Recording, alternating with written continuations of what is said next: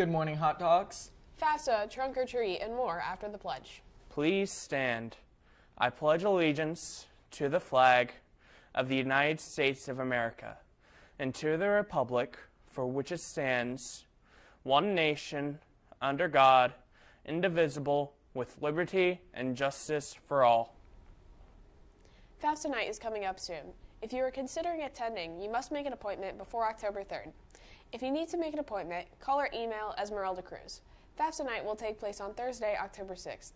Today is the last day of College Go Week, so it's the last day to apply for free to the 40 colleges that have waived their application fee.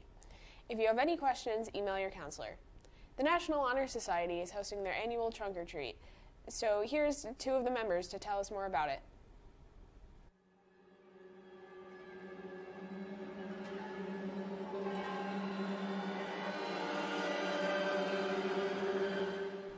Hello, the National Honor Society will be hosting a trunk or treat at the end of October. We did the same event last year and had a great turnout, but this year we want more participation from you guys.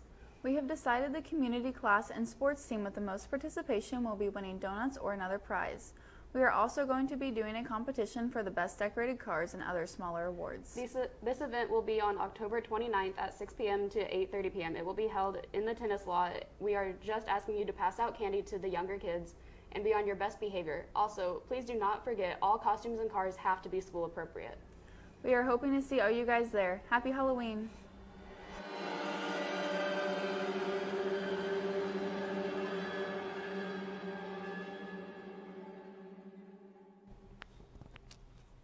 Sounds like a fun event. If you're involved in a club, community, or sport that would like to help out, then it's time to start planning. Now, we'll send it over to Sports and Weather. What's up, dogs? The boys soccer team played their last regular season game, and they ended off with a win, with a score of 4-0. It was a close game early on, but the defense and keeper Jose Campos kept the net empty. Opening up scoring early for the first half was Manuel Berganeros, who was assisted by Alex Castro.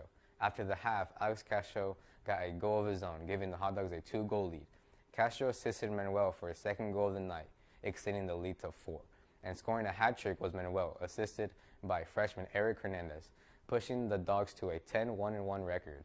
They have a bye going into sectionals at West Lafayette. They will play Wednesday, October 5th at 7:30. They will play the winner of Rensselaer Central versus West Lafayette. Now to Emily. Good morning, hot dogs. It's been a while, but I'll be back very soon. The temperature ranged from the upper 30s to the mid-40s this morning. We will have clear skies all day, but later this evening, we will hit a high of 66 degrees from 4 to 5 p.m.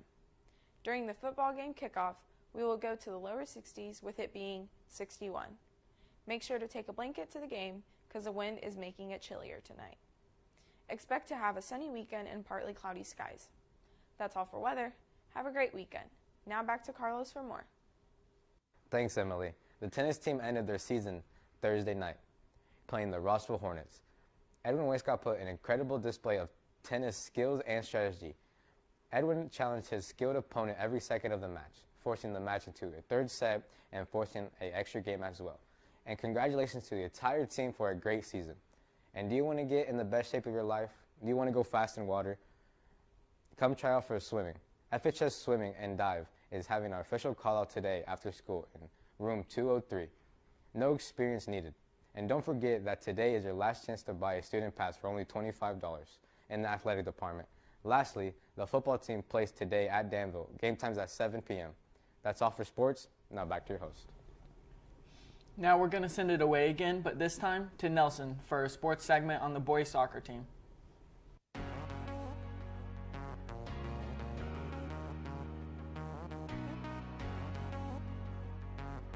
Hey, hot dogs.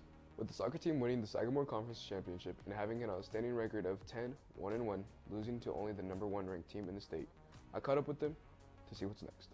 It feels amazing to win conference because it hasn't been done since 2017, and it gives us a lot of confidence going into sectionals to win. It feels pretty good to win conference.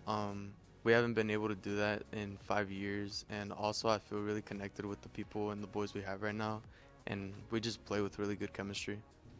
I'm pretty confident we got what it takes to win sectionals, but we just got to play with our best ability and play as a team. Me and the team are pretty confident going into sectionals. We just got to play our game and just face them again. I mean, it's a team that we already faced, so I feel like as long as we play good, we'll be all right. Most likely, the boys will face West Lafayette at West Lafayette in the second round of sectionals. The game is Wednesday, the 5th. Make sure you come out and support the boys and watch them rematch the Red Devils in a fight for the sectional title. That's all. This is Nelson from HDTV.